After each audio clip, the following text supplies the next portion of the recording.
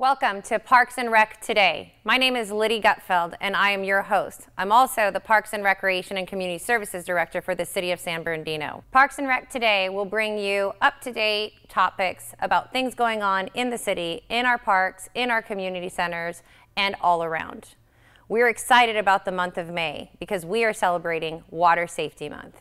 This month, you can expect a huge campaign of social media posts, website posts, and so much more, including activities that are going to be happening all throughout the city.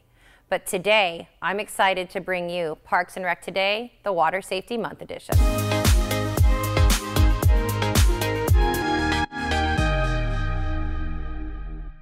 Hi, my name is Lydie Gutfeld, and I'm the Director of Parks, Recreation, and Community Services for the City of San Bernardino, and I welcome you to Parks and Rec Today, the Water Safety Month edition.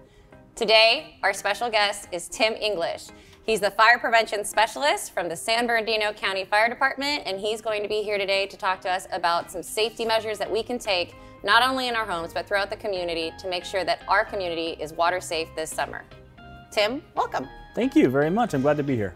Well, we have so much to talk about, but I just really want to just dive in, no pun intended, and talk about water safety. So you know the statistics, and you know that it is really scary to see the statistics that are the range is so insanely different for Black and brown children more than any other minority. And so here in San Bernardino, what are some things that our community can do, not just when they're outside swimming at one of our community pools, but when they're at home swimming? What are some safety measures that they can take? I think the biggest thing is to just be with your parents the whole time. Never go into a pool alone. Never leave your kids unattended near a pool. A couple of safety measures that they can take is fences around the pool, as well as an alarmed gate that goes around the pool as well. So in case the kid does try to go out there, the alarm goes off and the parents know that their kids are near the pool. Right. One of the things I think we've always talked about, especially with our aquatic staff, is just making sure that the community understands that presence is key. Yeah. And so this summer, or actually here coming up next month, we'll be offering some water watcher tags over at our water safety event. So you don't want to miss it. Make sure you go. Water Safety Day at the Jerry Lewis Family Swim Center. It'll be everything for the community to come out and not just learn about water safety, but about community safety as well. And I want to talk about just that, drowning. So when a child drowns, or even an adult, okay, let's talk about the timeline of what happens to the brain. So at 60 seconds, no air, the brain cells begin to die. At 3 minutes, serious brain damage is likely. At 10 minutes, brain cells begin to die at a more accelerated rate, and recovery from that is highly unlikely. And then at 15 minutes, recovery is virtually impossible.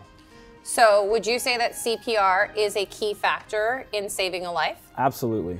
So I want to let the community know we are going to be starting as a city. Our staff is going to be starting to teach community CPR this fall. For more information, you're going to want to go to our website at www.sbcity.org/parks. Tim, I want to wrap it up. Okay. So we've talked about statistics. We've talked about what happens to the brain.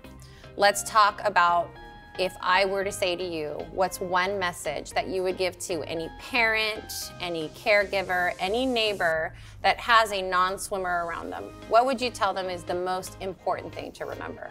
I would say supervising your children and then taking swim lessons. I'm glad you said that. So, City of San Bernardino, there's no excuse. At the Jerry Lewis Family Swim Center, we have so many swim lessons. There's no reason for you not to be swimming by the end of this summer. Take this opportunity. They're low cost. We can make it work for you. Come out, learn to swim, be safe this summer, and let's have a great, great summer and be water safe. Tim, thank you so much for being here today. I appreciate your time and thank you for everything you do for our city. Thank you for having me.